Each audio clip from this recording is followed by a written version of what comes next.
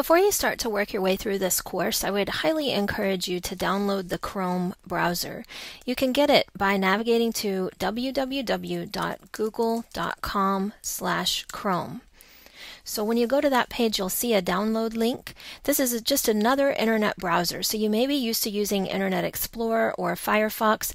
When you're working with Google Docs and processes like that in Google Apps for Education, you'll want to use Google Chrome as your default browser for that. Hopefully we'll get some more videos out later about all the advanced features of Chrome, but all you need to know right now is it is really the best browser to use with Google Apps for Education. So on that note, let's kind of talk about what Google Apps for Education is. If you want to know more about it, you can, of course, Google it. Just type in Google Apps for Education, and this is one of the pages that you'll be taken to. So Google Apps for Education has a whole lot of different components, and I'm going to flip over and look at our Huntsville ISD Google page so that you can see what some of those components are. It comes with email. That's for all staff and students. It can be configured so that students have limited email rights and staff have worldwide email rights. That's the typical way. It includes Google Docs. This is so important because for learning, we want students to be working collaboratively with each other, and Google Docs lets us open up documents, share them with other people, and work on them together real time. It's a super easy system to use, and hopefully you'll be seeing a lot of that soon. It also includes the Google Calendar. So using the Google Calendar, I can have team calendars, for example, so that I can work together with all my colleagues. I can have calendars that are completely private to me. Then I can have a work calendar, for example, that people can see when they try to schedule me for a meeting or something like that. I also have Google Groups. Google Groups are sort of like shared email boxes. So if I want to work with a bunch of different people, I don't want to have to CC all those people on an email every time. I can work in a group so that we can all see every communication.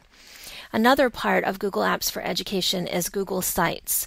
Google Sites let me make on-the-fly web pages like the one you see here. This is a Google site for any purpose. Students can make these so that their peers at school and their teachers can see them. They can keep them private to only inside our Huntsville ISD domain, or sometimes we might allow people to publish Google Sites to the outside world. We also have Google Videos. This is a place where we can allow users to upload videos for sharing only within our own domain. All of these other tools that are listed on the next row here are add-ons to our Google domain. The tools on the top row are default to our Google Apps implementation, and if you can log in, then you have all of these tools right now. So the next section, we're going to talk about how to log in. To ask you to do is open up your Google Chrome browser. If you've already downloaded it, you should see it on the desktop of your computer. It's a multicolored red, yellow, green circle with a blue center.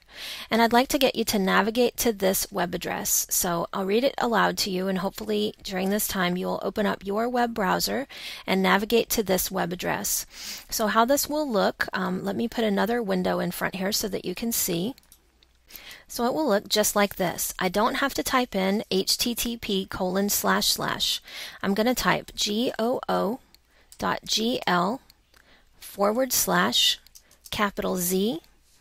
number 5, lowercase y, capital Z, lowercase j. So pause this video, type that in, and now on my keyboard I'm going to hit return to go.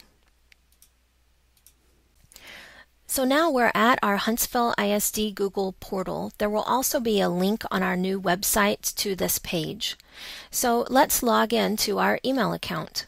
Actually, when we log in, we'll be logged into all of our Google accounts. So how I'll proceed to log in is I'll click the Gmail button right here, and you do the same. So now, at this screen, I'm taken to a Huntsville ISD Google login. I can see that here's a place for my username, and underneath it says at huntsville-isd.org. So I'll type my username, that's A. Mayer, and now I'll type my password. If you've never logged in to our Huntsville ISD domain before, then you may not know your password. So let me help you out with that at this point. So if you've never logged in before, your password will be capital H, lowercase ISD, and then your birth date in this format. So if you were born in January, you would type 01, we need 2 digits.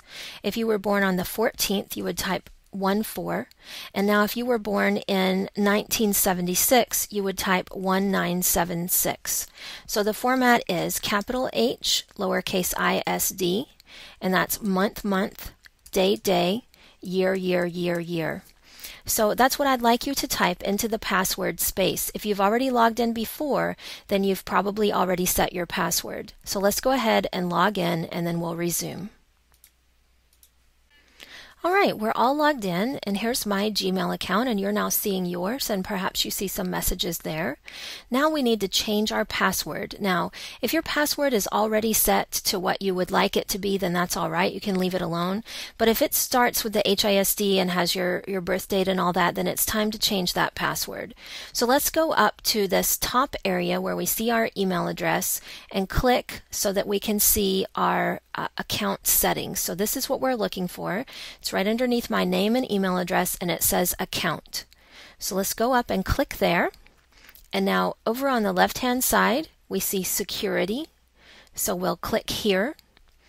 And now we see change password. Let's click here. Now your current password, remember, is capital H, lowercase ISD, month, month, day, day, year, year, year, year. Type that in, and then type what you want your password to be down here. The password is going to need to be at least 8 characters long, and it's going to need to be complicated enough. So I'm going to type in one I think is complicated enough, and let's see. All right, I've just made it good enough, but I can make it better. I can add, for example, a special character, and that will make my password stronger. I might also make one of the letters that I typed a capital letter, and that would make my password stronger too. Now I've got to match that password again, and then I can click Save. If this password is incorrect, if these passwords aren't strong enough, or if they don't match, then this screen will be reloaded and I'll have to try again. So pause this video and change your password, and then we'll resume. So in our Getting Started video, we're not going to talk yet about how to use Gmail, but we've changed the password and we learned how to log in through our portal. Let's learn how to log in at any Google login screen. So you remember before when we saw our username and password spot, we had at huntsvillisd.org down here underneath. Well, at this login, we don't see that.